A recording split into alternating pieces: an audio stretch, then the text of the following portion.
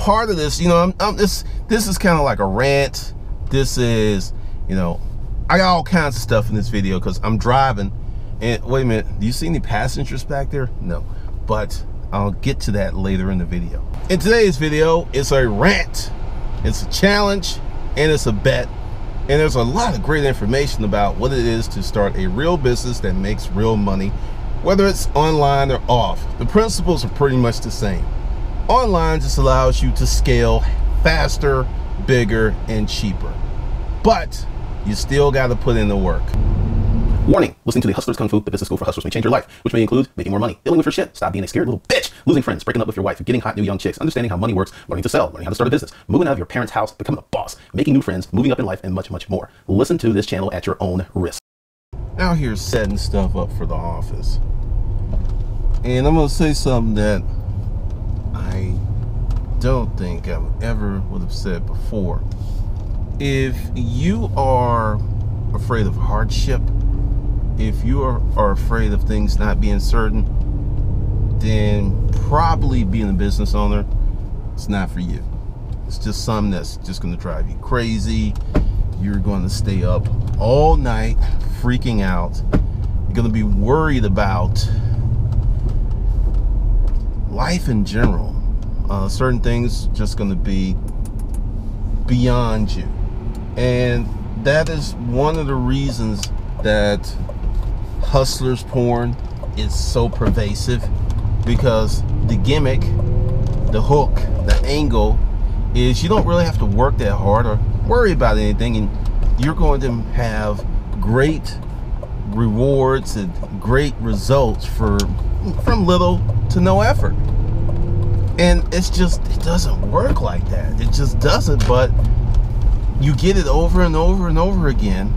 And like I said, probably on Personal Development for Hustlers, the other channel, I will get into that, how you can prepare your mind for the truth and how you can avoid hustlers porn and set yourself up real nice to make some juicy coin the real way. I mean, that's one of the things. This is the reason that I tell you the stuff I've been through. I tell you about the 5 businesses that failed.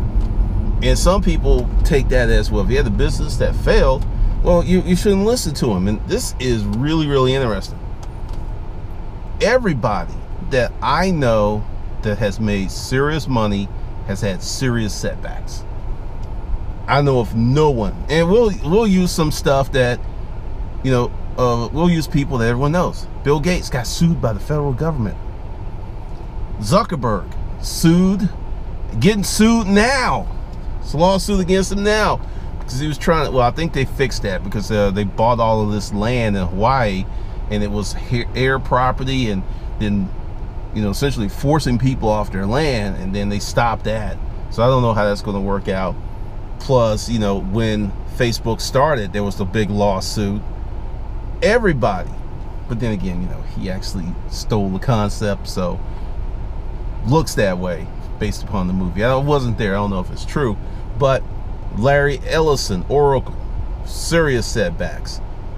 Elon Musk, serious setbacks, but people will bring them up. Steve Jobs, major setbacks, death from cancer, and they'll bring these folks up who have well-documented examples of failure. Steve Jobs got fired from his own company, but for some reason, people are still seduced by hustlers porn. It's very interesting. It's very crazy. And if you want to be successful, I got 2 pieces of advice for you. If you do nothing else, these will help you more than anything. Learn how to solve problems and learn how to keep your mind when shit goes sideways. Bad things will happen. With that, sometimes when something bad happens, that is an opportunity for something great to happen. Because let's take years ago, the meltdown with eBay. It forced me to push Craigslist really hard.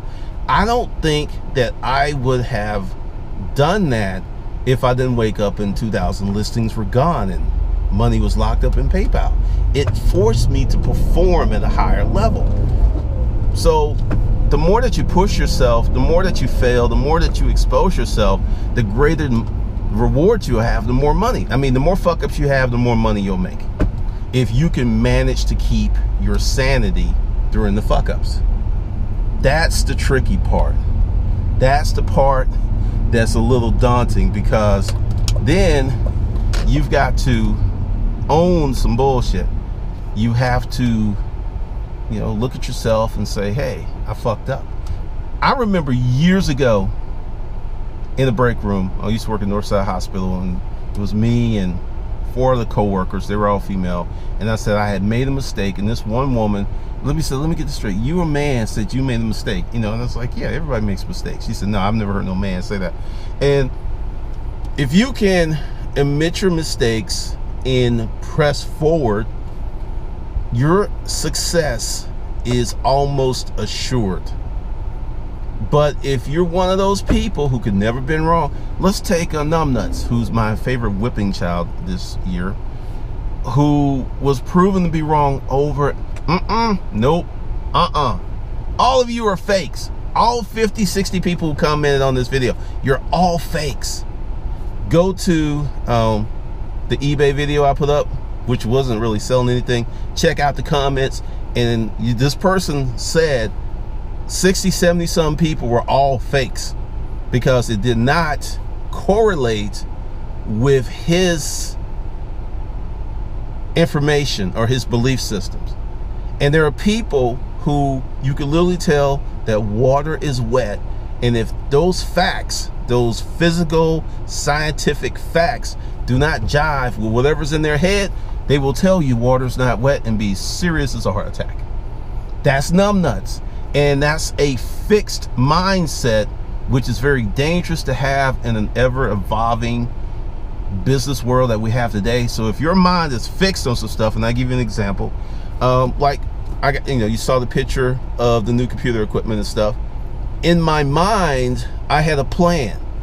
I'm going to have this other area, and then the client's people are going to be here in the first part. Well, I saw, due to the numbers and growth and where we want to go, that wasn't going to work. So I had to change up on the fly. I had to create a new plan. But the opportunity is expansion. We're growing very, very fast. Now, that's a really good thing, but that's, you know, growth is like fire. As long as you can control the fire, it's great. But if the fire gets out of check, then your building burns down. So that's kind of one of the things that we got to manage right now. Manage growth, manage expectations, and things like that. But this comes from being wrong. You know, sometimes when you're wrong, that is actually a good thing because it opens the door for better things to come out. But some people, nuts, they can't be wrong because they've not done anything in life of any significance, and the only thing they have of high value in their mind is their opinion. Not facts, not proof of concept, not money, not results, just what they think. And in the United States of America, it is a great thing that we all can have an opinion and freedom of speech. But facts are, there are some people who are smarter than other people. Facts are, there are some people who have better experiences than other people. Facts are, there are some people who outperform other people. Yes, we're all created equal in the eyes of the law, but we're not created equal when we're getting out here executing. Nope. And that's something that many people miss. They really, really miss. And it creates some strange conversations because I think a lot of this comes from the big change of society where many men, due to having single mothers, are not allowed to go through the consequences of being a man, meaning getting in a fight, getting your ass kicked, where you learn how to work out deals, where you learn that if you hit someone, they're going to hit back, where you learn that certain behavior is going to cause you pain. Many people have been those lessons have been circumvented, so you have people out there who are doing these things, and then when they run across some adverse consequences, such as getting their ass beat for speaking out of turn or saying some crazy shit, then all of a sudden the world is wrong, and the reality was they were wrong. I had this conversation on Facebook with someone, and you know, you could disagree with me you want to, but I'm 50 years old. I remember a world where people didn't act the way that people are acting now. Now, this was a time when most kids either got spanked, yes, you know, parents putting their hands on kids, or they had some serious repercussions for very bad behavior. And we got into this world where don't say anything to kids, don't touch them, just kind of let them do what they want to do. Now, we also have, based upon numbers, look it up, 30-something, almost 40% of millennials are living with their parents. This is that generation that didn't get those consequences and lessons that I got. Half the country makes less than $38,000 per year. You got a lot of things where, because people have this, some people have this expectation that if they show up, that they're entitled to a six-figure job just because they went to college. It's not true. And there's this big shakeup because there's this term, adulting. Look it up. I thought it was funny, but it's a real term, adulting, because a lot of these kids do not feel the value of accomplishment and achievement because so many things were given to them, or they weren't taught consequences. So it's really fucking with their minds. It's fucking with their self-esteem. It's fucking with their money. It's fucking with their future. But I think, and this is just 100% me, that if every kid, male, female, had to do compulsory 2 years of military service before going to college, we would have a much better country. We'll have more people with shared experiences, and a lot of this bullshit that you see now, it wouldn't be going on. Just wouldn't be. Just my opinion. Today, I am going out and I'm getting computers for the office. Now, here's something that's really a big part of scaling. Getting the right infrastructure. Because what I'm doing is building this business to grow. Everything that I do includes a component for future growth. Because if you don't do that when you're building your business, you're going to trap it at a certain level. And it's just going to stay there, regardless of how hard you work. And I know this is why I'm following my own advice. And if you are going to hustle your way into a business, you got to look at not only where you are today and your desires today and your wishes today, you got to look 5 years ahead, which can be very hard if you've never done any of this before. And this is why I think everyone should have some kind of hustle, something where you can get business skills. Now, with that, eBay, Amazon are great places to start. They're just not good places to end up. And I'm going to explode some stuff, because if you are broke Dick Danny, then you move up to, you know, classy car, or you got a few shillings in your pocket, and you're doing eBay and Amazon, and you net out at 8 to 10 grand a month after all expenses. You still don't have a business, nor should you be compared to someone that went into the business with 2 or 3 million. Google this, farmer packs. They're the biggest seller on Amazon. Now, here's the backstory. The guy who started Farmer Pack was rich already. He was a pharmacist with one pharmacy, and he was opening up another.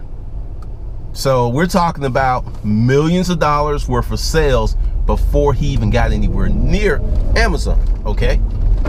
Then he went out and got his friends. Google it, the story's online. So a pharmacist, guy makes a decent money, he ain't hanging around broke Dick Danny. So let's just say all of his friends were on his level. So more than likely, this business, which is only 5 years old, biggest seller on Amazon, 5 years old, was started by millionaires. You cannot compare and contrast yourself, if you're Broke Dick Danny or Classy Carl, to those guys. They were already richer than you before they even started. I'm talking about, let's just say this guy wasn't ambitious. Because when you see the video clips, you'll see he's very ambitious. They got big, big goals. And this is what people do.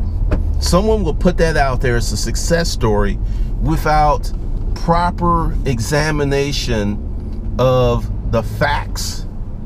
So here's somebody who started with millions, and let's just say he kept a pharmacy. Say, you know, going back to him not being that ambitious, he would have still retired a millionaire. Still.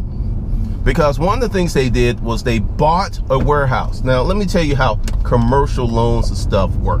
You just don't go in the bank and say, hey, I want $750,000 for this building. Bank's gonna like, how are you gonna pay this loan back? They're not gonna look at, well, you know, we're gonna become pharma packs and we're gonna make all this money. No, they're gonna look at your current revenues. So he had the revenues buy $1 million building and retrofit it and scale up and order product and hire people. Stop comparing yourself to that person, because this guy, the pharmacist, was already a business person going into another business. You starting from scratch, and let's just say you're Classy Carl, you got some shillings. You can't compete. You can't compete. And this is the thing that many people just don't understand, because this guy, largest seller on Amazon, also has his own website, more than likely still has the pharmacies and probably some other stuff, because he's not stupid. He's a real business person. And more than likely, they're going to probably get to $1 billion in revenue within the 5 or 6 years. But he started with millions. And he's moving fast. They have their own repricing software. They change the price on their stuff several times a day. Some part of the day they take L's, some part of the day they take W's. And they fuck with people too. This I know for a fact. They will come after you on Amazon. But because they are the biggest seller on Amazon, they can do stuff that you can't. They can actually pick up the phone and call Amazon, and someone picks up and like, hey, biggest seller on Amazon. Once again, let that go. You are better off starting a small e-commerce business in an area that a lot of people are not in than trying to duke it out with this person, which was what a lot of people do, because, well, actually, no. That's actually a hard category to get in. But many people will try to fight with this person versus doing their own thing. And it's just not in the cards. Part of this, you know, this is kind of like a rant. This is, you know, I got all kinds of stuff in this video because I'm driving. And wait a minute, do you see any passengers back there? No, but I'll get to that later in the video. You know, I just had a very interesting thought that was prompted by a comment. Thanks, Ebony. One of the reasons so many people think that I'm driving for Uber is that I do these driving videos. And one of the reasons that I do these driving videos is because I'm so fucking busy, they don't have time to sit down and set up a video. So I'm cramming as much into my day as possible. But to those with limited intellect, he's always in his car. He must be driving for Uber. He cannot be better than me. He can't be making more money than me. He cannot be a true financial and business educator. He can't do that because I can't. And that's the logic. Well, for those of you, there's the $10,000 bet. Prove it. Prove it. Don't just say it and accuse me of it. Fucking prove it, because you can't prove it because I don't fucking drive Uber. But in that light, part of running a business, because see, I'm gonna do something very different. 2017, I have a client and we're building out a e-commerce business, and what we're doing is we're putting a lot of money, time, and effort into growing the company. Hold on a second. And I'm gonna document the process. I can't really get into the internals, but I can show you the office. I can show you the employees. You know, they're real people doing this because it's a real business. And I'm gonna start doing something that I've never really done before. I'm not gonna call people out. I'm not gonna do that. I'm not gonna go to someone's website and become a troll and let my troll hair down and just start pissing all over the comment section. No, I'm going to provoke you to a higher level of thought. Someone says they are a business person on the internet. Skepticism is healthy. That's just normal. However, when you come at me, someone who can be Googled, someone who has books on Amazon, someone who has online courses, someone who has been around for 9 years, and compare me to someone you can't find shit out about them other than hustler porn type stuff, that makes me think you're fucking stupid. And it makes me think that you are incapable of starting a business because you just don't have the intellect. You just don't, because you can't problem solve. You can't research. You can't come up with sensible and sound conclusions. You ain't got it. What did that lady say in the Matrix? The Matrix. You ain't the one. Except, you know, he hadn't made that decision. You know, it's just when Trinity put those lips on him, then it's all of a sudden he became the one. But for real in life, you ain't the one because you don't have what it takes. And what you're gonna do, you know, a good friend of mine actually explained this conundrum, this situation, as demolition people. If you can't do it, you're gonna tear down the people who are. You're gonna make comments, you're gonna say stuff, you're gonna do these things because you're perfectly incapable of being what you hate. Just some food for thought as you wake up every day and start to think about things that you want to do for your business. What kind of business do you want to have? What kind of life do you want to have? What kind of lifestyle do you want to have? How do you want to, where do you want to live in the world?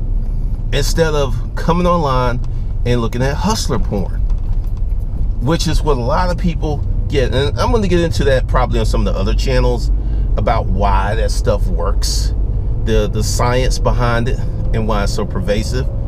But for people who are trying to do something big, you know, get started, this channel is going to help you quite a bit, because I'll be able to show you the beginning. You'll see some screenshots and photos throughout this video of where we're going. Plus, I ran another office, and you'll get to see, because here's the thing about growth. Kind of going back to what I said earlier.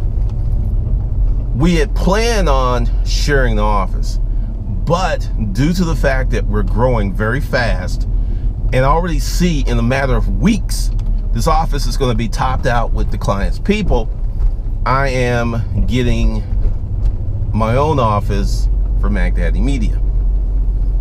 You will get to see both companies grow from the outside, because like I said, I can't show you the internals, and that's what a lot of people want.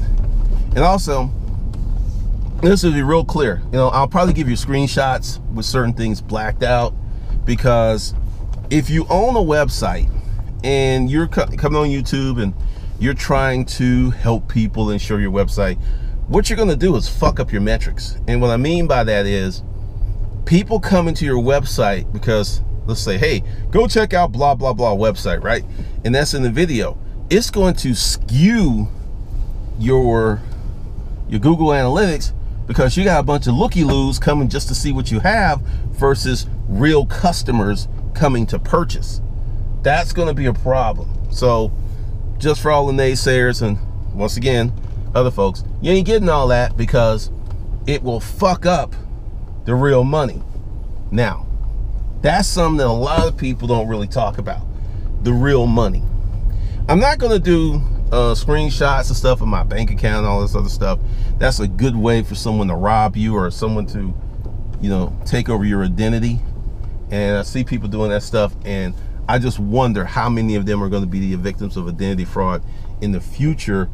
But I'm going to show you some stuff of the real stuff of building, the process, the how to make this thing really happen.